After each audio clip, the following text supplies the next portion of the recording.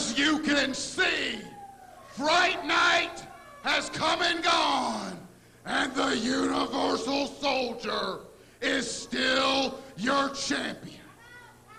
When he got in this ring with Mikael Judas, it was a walk in the park for the one-man walking genocide as he hit post-traumatic stress disorder not once, but twice. And before we could even exit the ring, Mikael Judas had crawled out this corner and ran out the back door like the coward that he is. I'm gonna try and explain this to you, Judas, one more time. I don't know what your grudge against me or the NWA Elite is. It was strictly a business decision. Let me give you an analogy that even you simpletons can understand.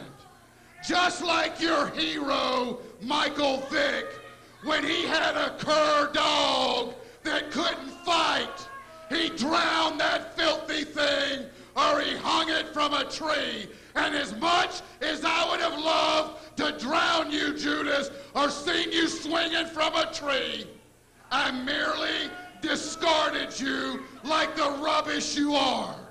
But you dared to show up in our building, and you got exactly what I told you you would get, and that's left flat on your back, a victim of the Universal Soldier. So, as great as all that was, and as much as I asked the soldier to join the Soul Assassin and take the night off, he said, hell no. I want to defend my title against anyone who's got the guts to get in this ring. So I'm begging anybody back there to come out here right now and take your chance with the Universal Soldier. Well, somebody apparently is picking up on the offer.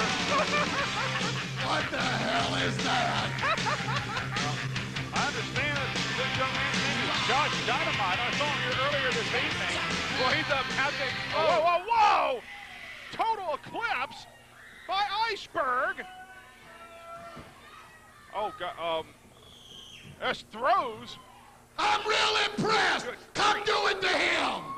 Oh, wait a minute. We saw something like this Come on! happen at Fright Night.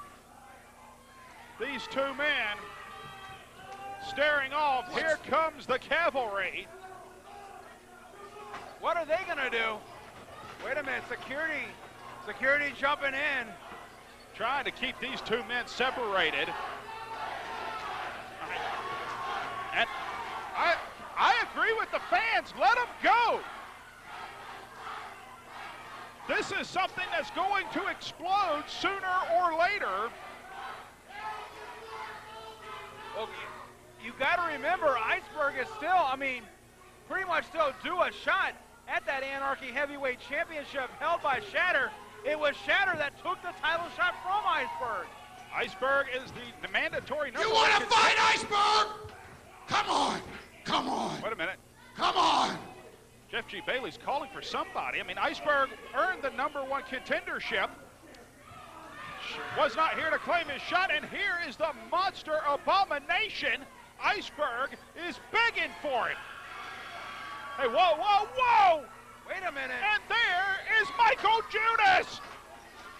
These two men, you can argue that it was Abomination that cost Mikael Judas the title. There was the miss, Yakuza kick. And out of camera range, Dominus has arrived in the arena, almost as if he was following Mikael Judas, and now heading back out the door. Camera not picking up any of that. But look at this in the ring, Mikael Judas and Iceberg side by side, now face to face. These two men have been opponents more than once. NWA rep Bill Behrens out now. Mikael Judas, Iceberg, Bailey, Shatter, Abomination. In 2 weeks, Reverend, in 2 weeks at the arena, Shatter, Abomination, you'll be facing Iceberg and Mikael Judas. Whoa! An unholy alliance. And for the first time, somebody's probably going to get hurt pretty badly. And Bill Behrens has a gift for understatement. Iceberg and Mikael Judas have been on opposite sides more than once, and kicks at the Reverend Dan Wilson. This is not a willing relationship